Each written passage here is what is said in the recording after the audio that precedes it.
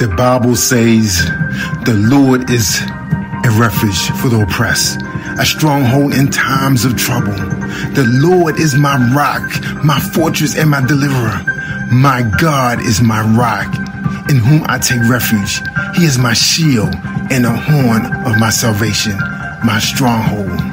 Join us every Tuesday at 10 p.m. Eastern Standard Time on Positive Power XXI Christian Media and Spreaker Radio of the Pearls of Veronica, as her guests share their journey as they try to accept their loss. They come together for transparency and comfort. Join us right now, right here on Positive Power XXI Christian Media. Thank you for tuning in.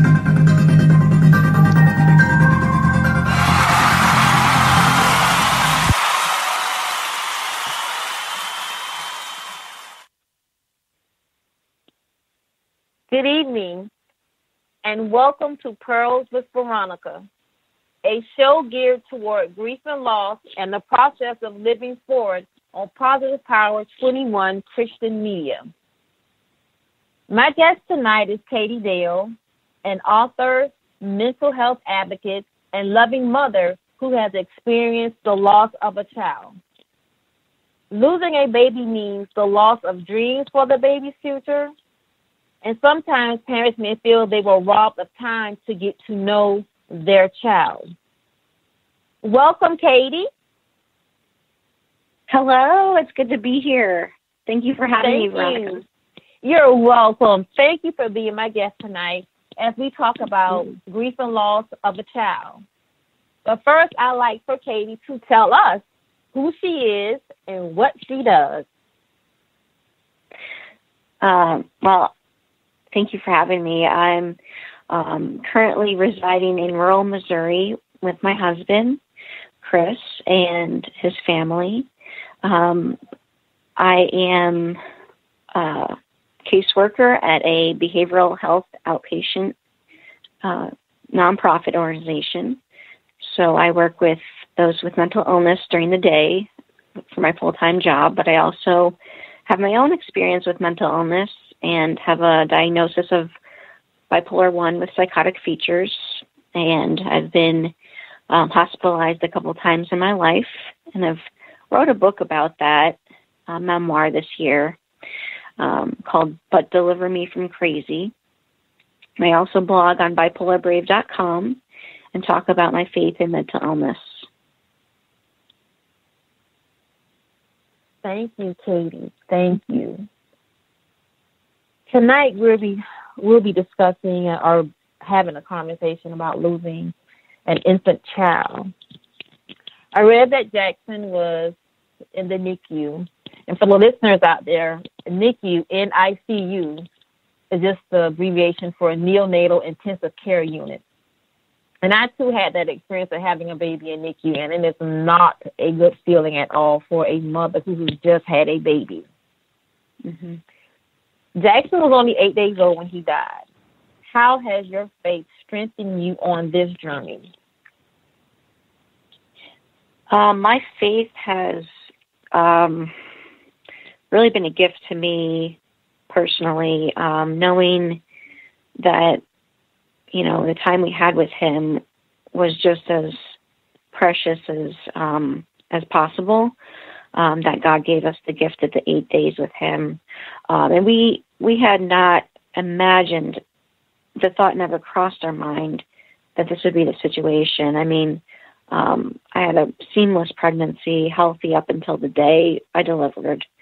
It was totally out of nowhere. So the moment he was born, having him placed on my chest, blue and not even squirming, but like just blue and slimy, and I didn't even barely get a chance to hold him before they whisked him away and put him on the warming table.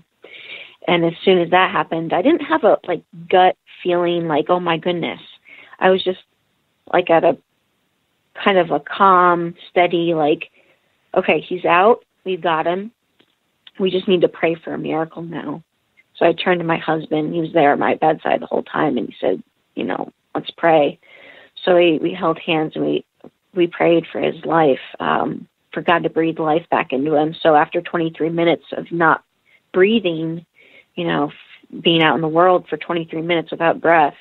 They resuscitated him, put him on a ventilator, and after that he was transported to the NICU nearby, and basically had his, the nurse staff were taking care of him. And I saw God so much in the midst of all that, my faith was not only just challenged but encouraged, because God works so much in our midst. So, yes, He does. He does. I know you referenced the number 8, and I too had an 8. 8 months with my deceased husband, and you had 8 days with Jackson. And I believe in calling their names. I had 8 months with Reginald, 8 months and 8 days with Jackson. The number 8 in the Bible represents a new meaning, a man's true born again, and I believe that God is really moving in our lives as we speak, because who would imagine that we would have a platform where we can talk about our loss openly and be transparent, because everybody, somewhere, somebody is grieving the loss of a loved one or a loss of a job somewhere. Mm-hmm. And I love the fact that you said that your faith was a gift to you. We have to have that faith. Mm-hmm. We have to have that faith. And I like that. It was a gift. And how has your husband, Chris, dealt with Jackson's death? Chris has dealt with it. Well, let me tell you about Chris. He's a strong man. When I watched him in the NICU by his bedside, I mean, he was there when I was going to the bed, or to the, they had us in a bedroom staying at the NICU for the parents, like down the hall. But I was in the bedroom when Chris was always at the bedside in the nursery for the baby. But he was just such a strong oak through the whole thing. Like I told him, you're like an oak tree in the storm. He consistently stayed by Jackson's bedside, would,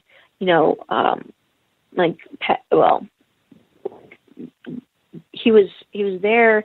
He was praying for him. He was singing to him. He was talking to him about our family, and just spending this quality time with our son, who was, for the most part, just lying there and like a sleeping baby. He wasn't really awake, but Chris just sacrificed his time and his body. He barely ate, but he was there for him, like through and through. And I just admire his strength and his passion and his love for our baby. He poured so much love and devotion into the 8 days we had there that he was by my side, but he was also, there for Jackson. That was his dream, was to be a dad from when he was a little boy. And so it was just amazing to watch him, have that strength in that time. That's wonderful. Because of the bonding, although was he able to touch Jackson or anything? Yeah, we were able to hold him. We had the ventilator on him most of the time, but yeah, he held him as much as he could. And he's processed it a lot after the fact, he struggles a lot with coming to terms with having us take him off life support. He felt like God could do a miracle, and he prayed for that miracle so hard. So when it came time to be like, his body functioning is shutting down, we could just, we could continue on the ventilator and watch it continue to get worse, or we could take him off the life support and let him, in terms of the natural cause or the natural process of death and dying. Okay. It was very hard for him and Chris to, wrap his mind around that and reconcile that with God being a God of miracles who could bring him back to life, which is what he was praying for, So I can relate to Chris's praying for your loved one to be healed, and you're looking at it, you're grasping it. How can I say it? you're in this state where you see what's happening, you see it with your eyes, but you're still praying to God for this miracle. God, I know you can turn this around because you're the God of a second chance. You're the God of everything. And but he didn't answer that prayer. He did not answer my prayer. He didn't answer Chris's prayer. But I'm just so glad that he never lost his faith and didn't waver in the process. Right. And after math, in the aftermath, and then after, thoughts of, well, what is it? Does this mean God isn't good, that he didn't hear us, or that no, I mean, he heard us. He's still good.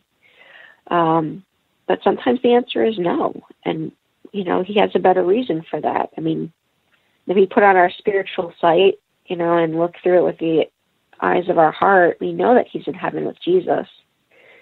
We know that he's, being taken care of by Jesus in heaven and is whole and healed and has it way better than we do right now. So we can also look through it through that lens.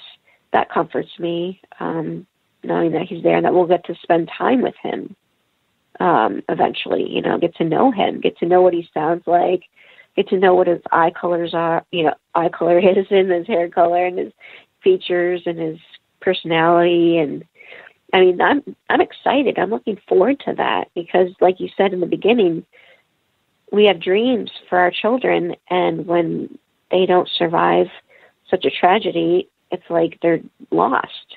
The dreams are lost, or they're, forsaken, but they're not. God's going to restore everything in a new life, in the new earth. And my father-in-law, who pastors, brought it to our attention that there is some scriptures that supports the thought that in the new earth, the children will, have passed on from this earth, will be able to grow up for 100 years. And we'll get to watch them and participate in raising them. So that's been a comfort to us as well. Wow, that's very great. That's wonderful. Chris, describe. I know he's with the Air Force and he travels. Your traveling family. How has his supportive nature helped you?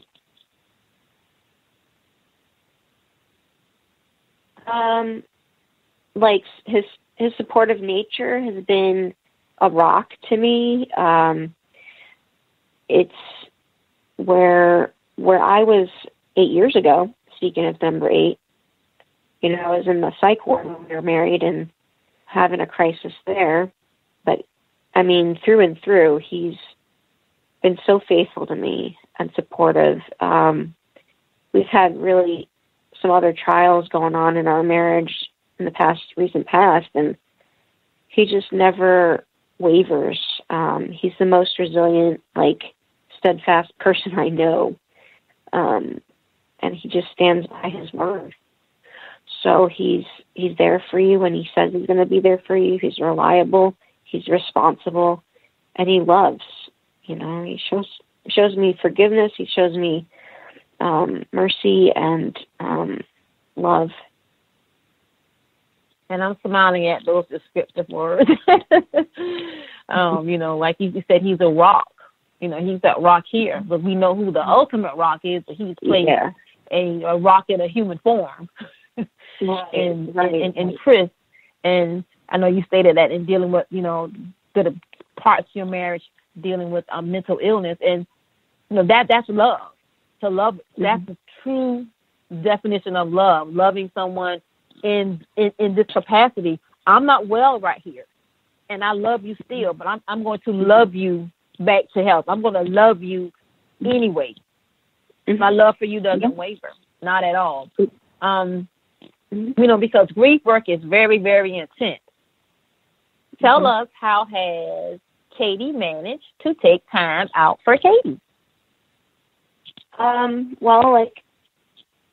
Part of my nature and my talent and abilities, I I'm an artistic, creative kind of person. So I've processed a lot of the grief through journaling and being able to write out how I'm feeling and blogging and just prayer journaling. So I've taken care of my thoughts and my mental and emotional health through that. I also am big into running. So although I haven't been running in the past year as much as I usually do, because I'm pretty competitive about that, I think I still going for walks every once in a while counts. Just with having the weight gain of like 50 pounds when I was pregnant. And, I was running up until like week 20 doing the 5K with Jackson in my belly, but after that, it was all downhill. So it was like, all right, now after the baby's not here anymore, I can't breastfeed, so that doesn't help me lose weight. But I've also changed my diet in the last month. Here I'm on week 2 of cutting out a lot of processed carbs and sugars, and I found that I feel a lot better and a lot more energy and less hungry all the time. So I'm very glad I've made that decision to cut out the processed foods. But I also know that, every facet of life has to stay healthy. And once you get, seeking first the kingdom, keeping God first, everything else falls into place. So that's wonderful. I've got to get back to running and walking. I haven't been doing any of that lately. Oh, but you run too? Yeah.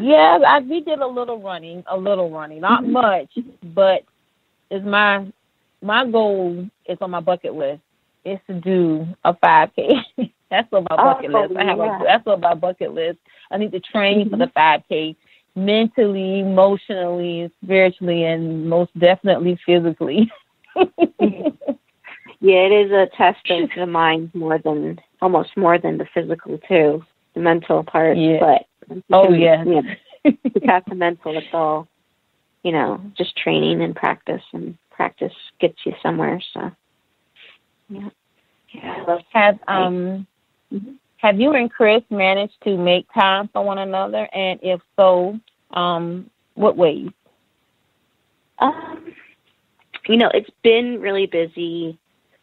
I will be honest, like me working full-time, him working full-time, we don't get as much time as I'd like together, but we do get a lot of time. I can't say we don't have time together. We've been going to counseling too, family therapy to process Jackson's loss, our grieving and our communication in our marriage. We've been working on that a lot because no marriage is perfect, and to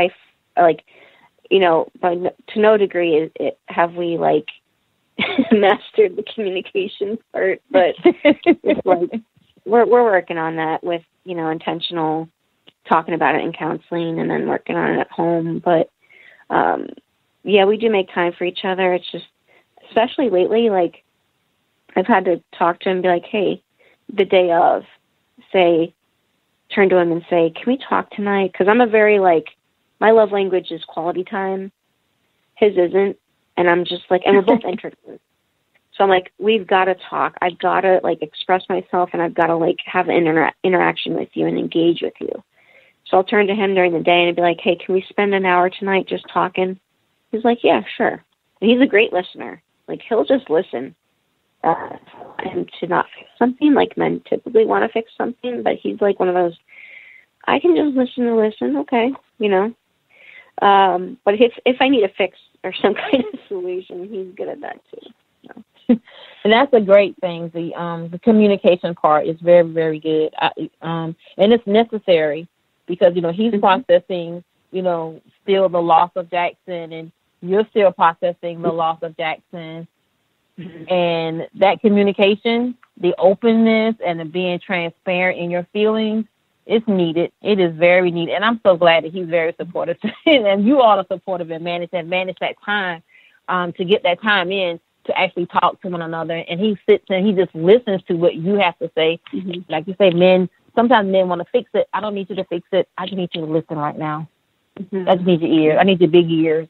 But a lot of times when I'm writing in Pearls with Veronica, I'll talk about Reginald, how I miss his big ears. Mm-hmm. And when I say his big ears, and I'm referencing how he would just let me just talk. Oh, that's awesome. He would just he would nod every once again. He would nod like, I hear you. I said, do you hear me, honey? Are you listening, honey? He said, I'm listening to everything you're saying. I know. Sometimes I'm like, okay, you're listening. I know you're listening, but can you validate me a little bit here?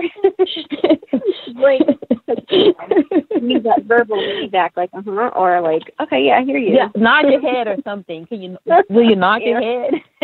Yeah. Yeah. What? Like, what did you just say? I'm like, can you nod? Give me a thumbs up or something. Yeah. Okay. On the mental side of this, we've discussed it briefly.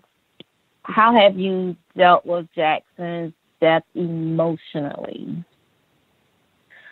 I went through a little bit of some anger in the NICU. A lot of my emotions happened, the rocky ones were in the NICU for those 8 days. Like, I'm over here like, ow, my body hurts. You know, I just gave birth for like 25 hours. Was in labor. And then I delivered before and was like, ow, I had an episiotomy, so that really sucked. But that combined with like, just the knowing, okay, my son is in critical condition. Right. He's probably not going to last, but we're hoping he does come through and pull through. That very that faith limbo of like, well, we hope he's going to improve. And then seeing after the days pass by, well, he's not. But I did have this, anger that came up at one point with my emotions. And I'm very rarely an angry person. Or I should say I very rarely express it. A lot of the times I stuff it or I just let things slide, which really isn't that healthy, but I don't let things get out of I don't let things kind of get more emotional than I like them to be, I guess. And when I get angry, it's for a good reason, I think. But I don't know. I got angry because, and it wasn't for a good reason, actually, but I got angry because I was mad, just emotionally, and I was probably hormonal at the time. But I really was mad at people in my life, personally, that were, encouraging me to get pregnant, because I'm here I am, 32 years old. We waited 10 years, married for 10 years. We waited that long to decide to try for kids, and, and I'm thinking, I feel the pressure's on. I'm getting older. It's kind of building up. I see people asking me in church, hey, when are you guys going to have a baby? And this and that. And I'm like, okay, well, we'll see. Maybe eventually, whatever. And I got mad at these people in my life for, wanting what was best, I think. Because goodness knows, turning around in hindsight, I wish I would have had a baby sooner, sort of. It's a fulfilling, meaningful thing to be a mom. But, I was mad at them temporarily for, you should have a baby. Well, here I am, in the NICU. What are you thinking? This is such a risk. But you know what? Anything is a risk. And nothing is worth, getting without a risk, And I think having him,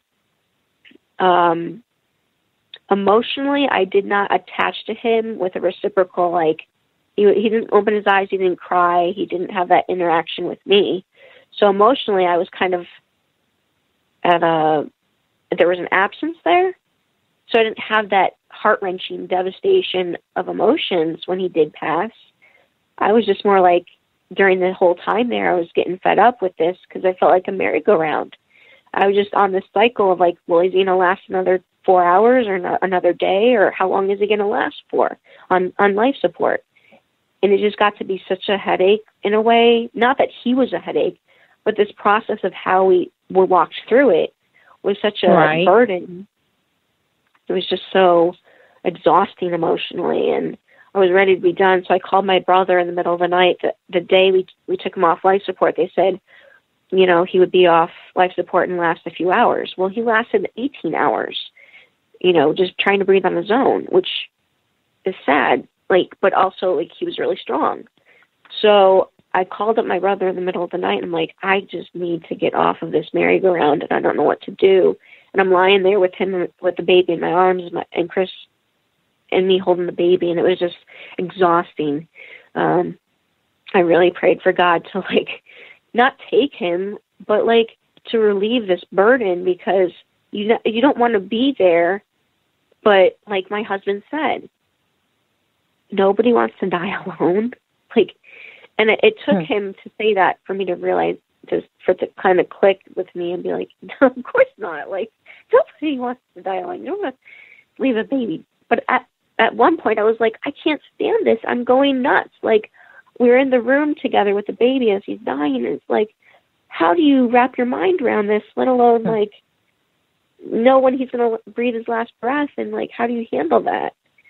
So I went through all those emotions, and it's just like, there's something to be said for recognizing and being honest with your emotions. I'm a big proponent of that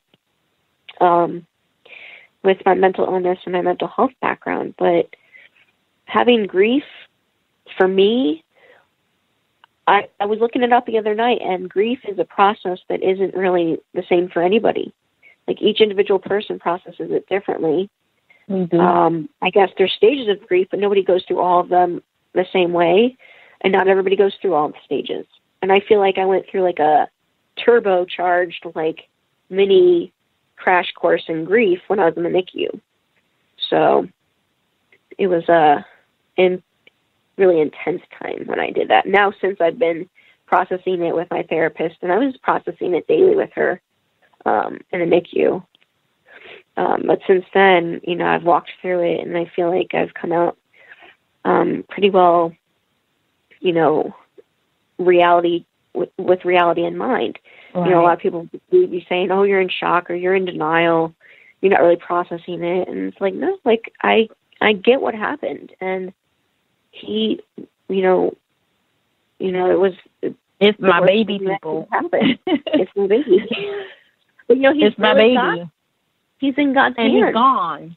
He's in God's hand, but he's still my baby.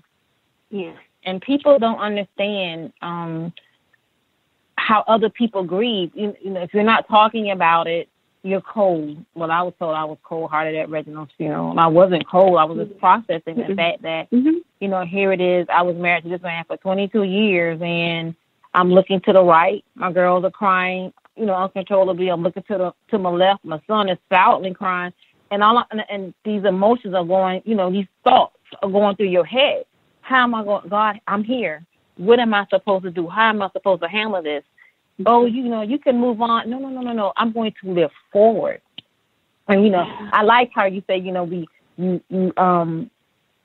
I never was angry. I never got angry. But I questioned, you know, God, you allow him to die. There has to be a reason in this. What's the purpose? Show me my purpose. What am I supposed to do while I'm here? You left me here for a reason. And I know you've dealt with your truth and acknowledging, you know, your feelings and accepting, you know, the need to mourn and express, you know, your grief. And I'm just glad that you set aside time to go and meet with your therapist, even in the NICU, while, you know, Jackson was in the NICU. And that's I applaud you for that. I applaud you for that. She was on my speed dial. She was like, call me anytime. I'm like, yep, because it's COVID and everybody's in lockdown. So, you know, this is March this year, and it's like, I better have my therapist on speed dial because I'm not going out. Exactly. Yeah. Exactly. So it was good. And I talked to my aunt and my cousins and my mom and my family, and it just helps to have that support network. I mean, that's huge in any crisis like that. So it's imperative, and And it lets you know, and it shows you as well who's there to support you when you're in crisis, when you're in that time of need, when you have a loss.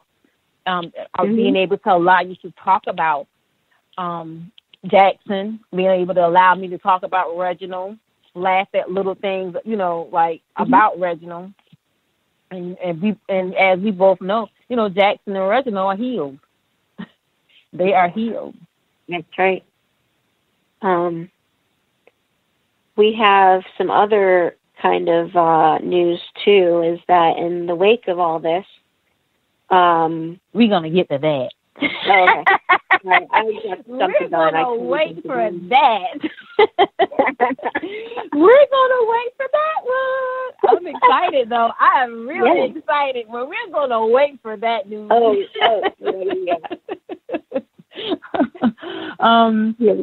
And I applaud you for accepting the need to mourn and express your grief. And by writing, running, changing your eating habits, changing your diet, moving your body, solving problems, and accomplishing, what we call meaningless, but they're meaningful tasks to us at our pace. Don't judge us because it's our pace and it's our journey. Right. And I feel like I'm going through the grief process, if it's a process, I guess. I feel like I went through it in like a lot faster pace. And some days are like, I'll look at the picture of it and it's like, oh, my baby, I miss him. It's like I don't get to hold the baby, and he was supposed to be here. He's 5 months old, and he would have been sitting up, and he would have been, and all that. And it's just something you gotta process as it comes, too. As the feelings come, because things will trigger that, and you can't help that. Those triggers will come.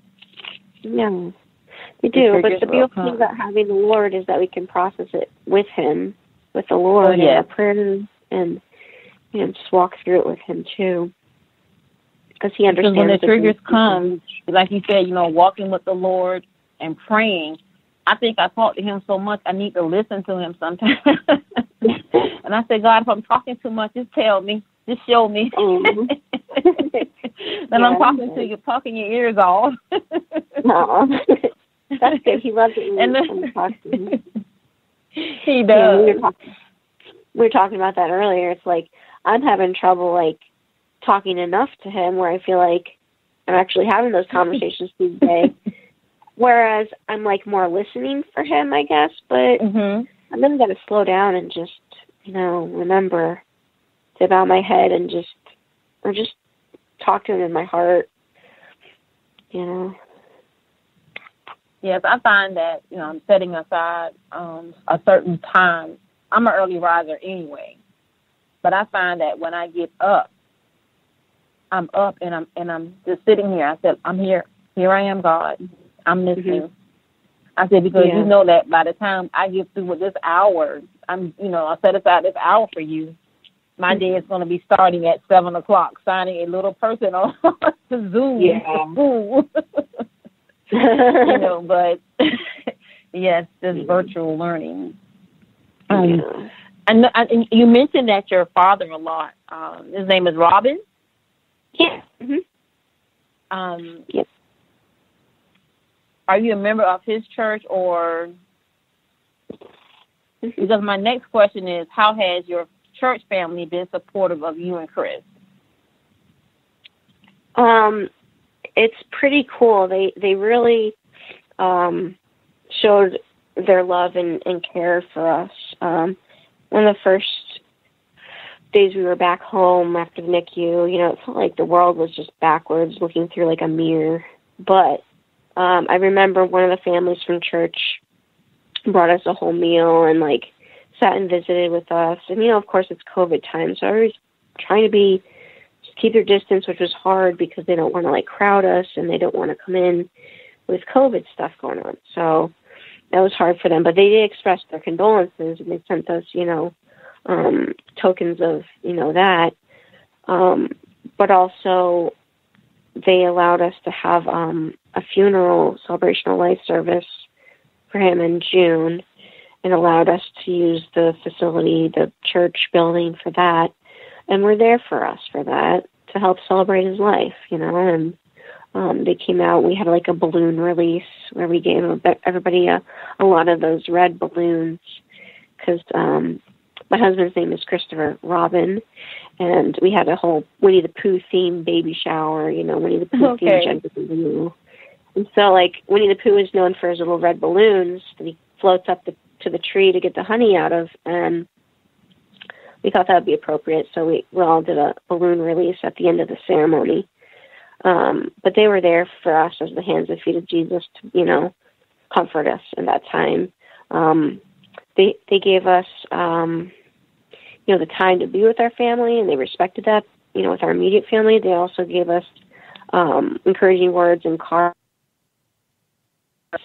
and on Facebook too, messages.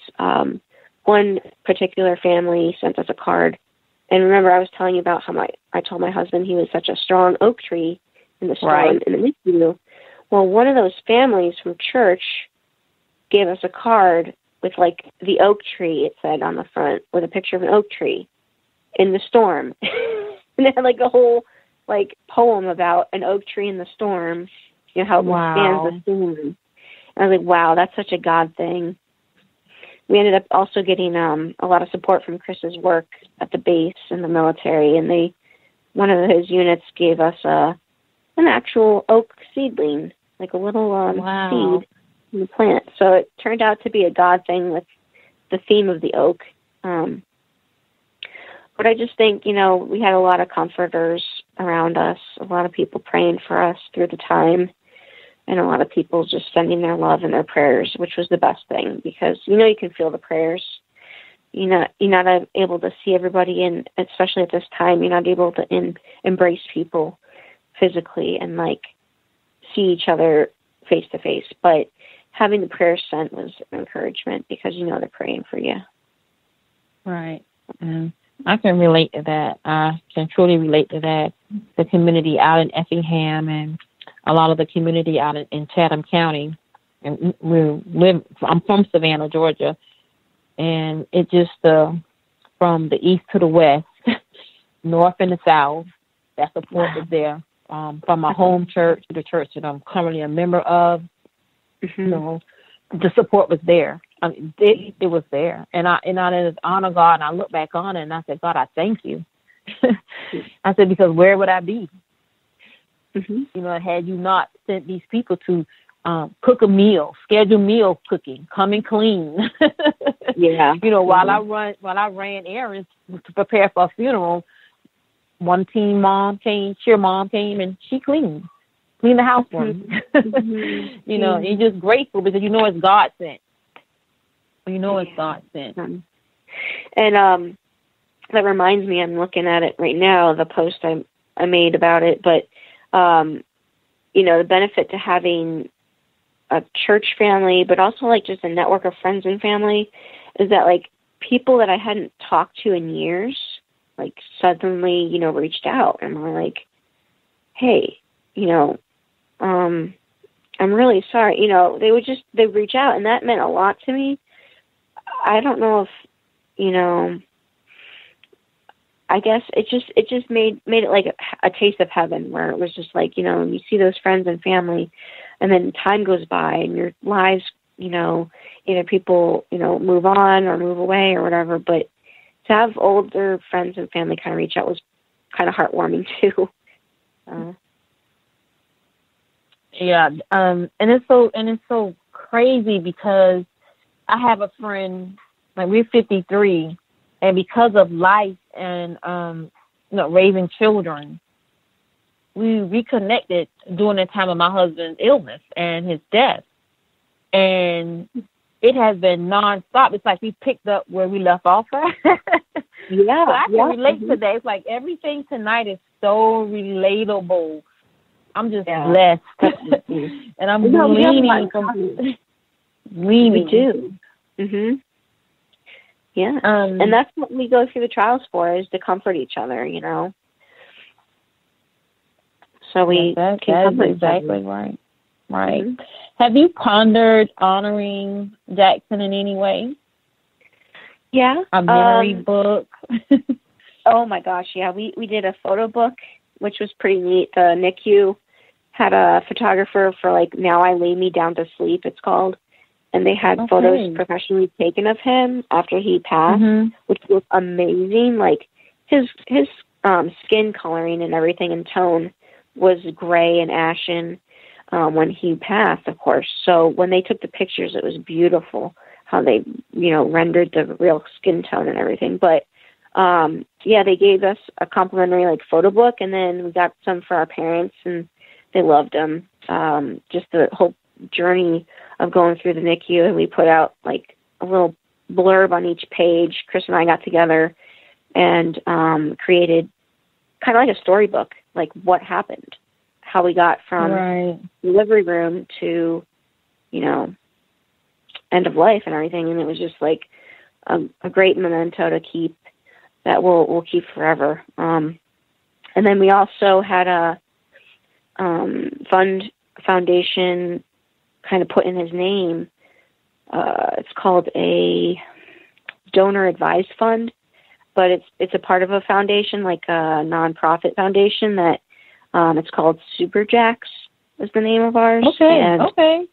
Yeah, for NICU, for that NICU particularly, that NICU that from that hospital at Overland Park in Kansas, we did a fund for them. So we donated some monies to that for them to, like, for any kind of, like, families like that were going through what we were going through for gas cards for the families to get to and from the hospital, anything from that to, like, tissue boxes that had the soft tissues, because the hospital provides really hard, scratchy tissues. Yes. Tell me about it. Industrial supplies. Oh, yeah. But we put a fund together for him, and then I was thinking about doing a 5K maybe for him, like maybe after a year, but we are going to be moving around the same time next year to his next duty station, so I don't think the 5K will be reasonable, but I mean, it's in thought, maybe down the road or something. So, yeah, we would definitely. I love that. So, I think that and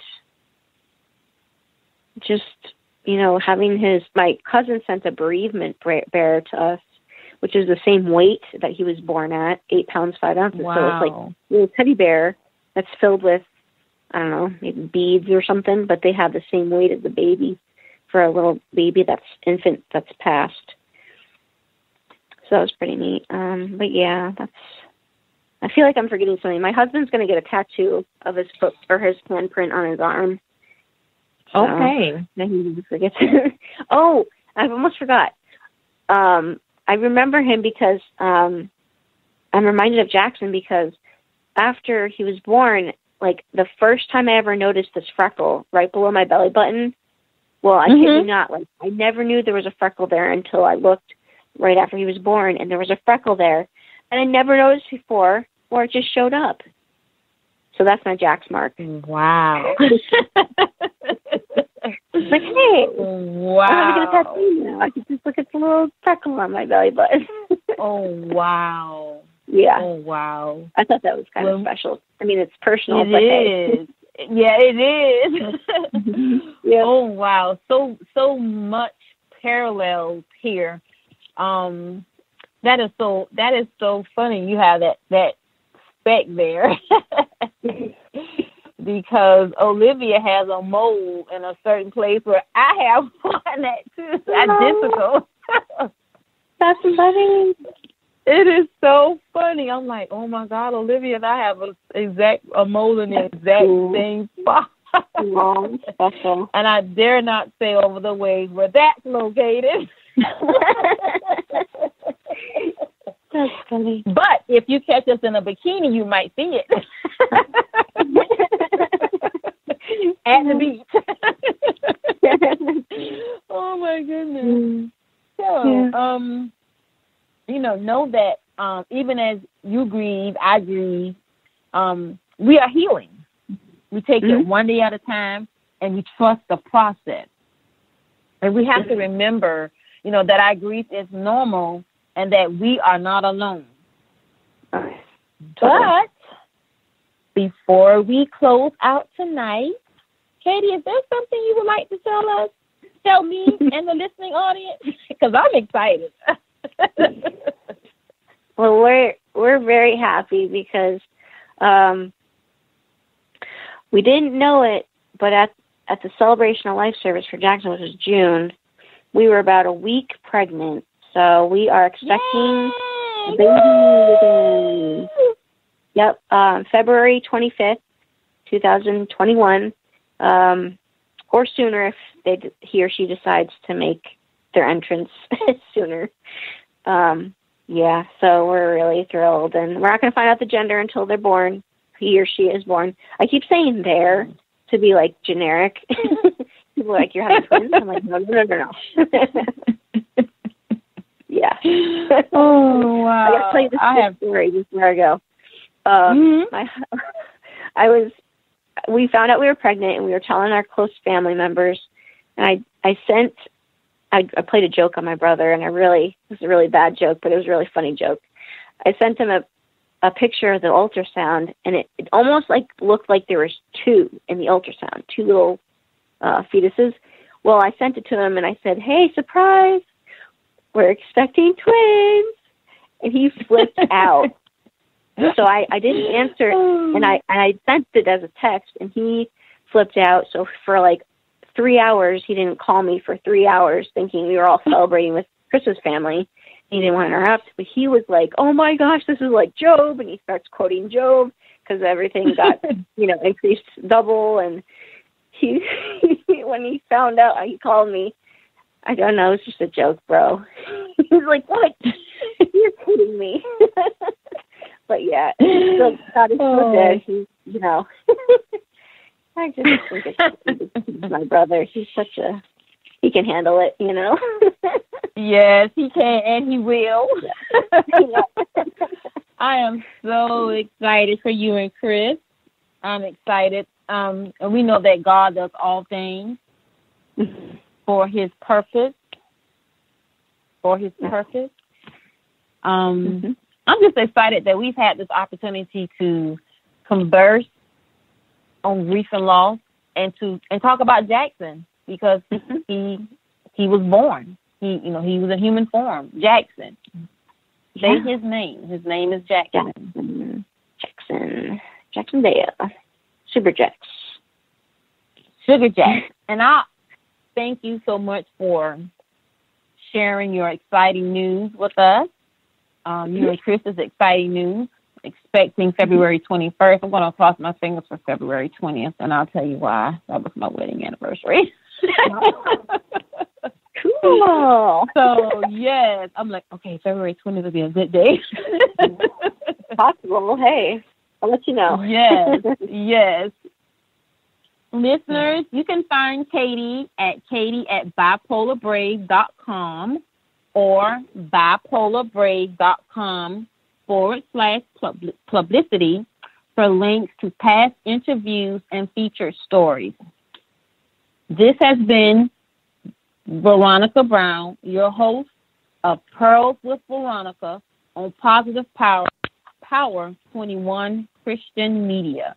Once again, thank you, Katie, for being my guest on tonight on your journey with Jackson. You're welcome. Thank you for having me. You're welcome. I had a wonderful time. Me too. Thank you. And I'll keep in touch. Absolutely. You are listening to Jerry Royce Live Worldwide Podcast.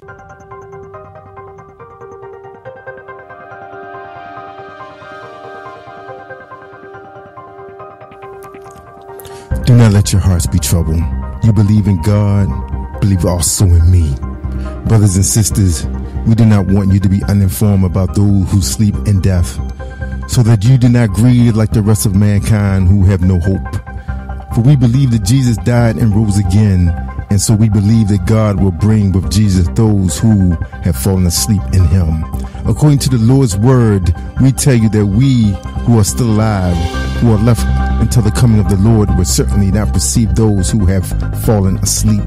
For the Lord himself will come down from heaven with a loud command, with the voice of the archangels, and with the trumpet call of God, and the dead in Christ will rise first. After that, we who are still alive and are left will be caught up together with them in the clouds to meet the Lord in the air, and so we will be with the Lord forever. Therefore, encourage one another with these words. Thank you for joining us, Pearls with Veronica. Thank you for tuning us on Tuesday night at 10 o'clock p.m. Eastern Standard Time. Join us and share the file. I'm Jerry Woods Live Worldwide, and welcome to Positive Power, XXI Christian Media, Radio.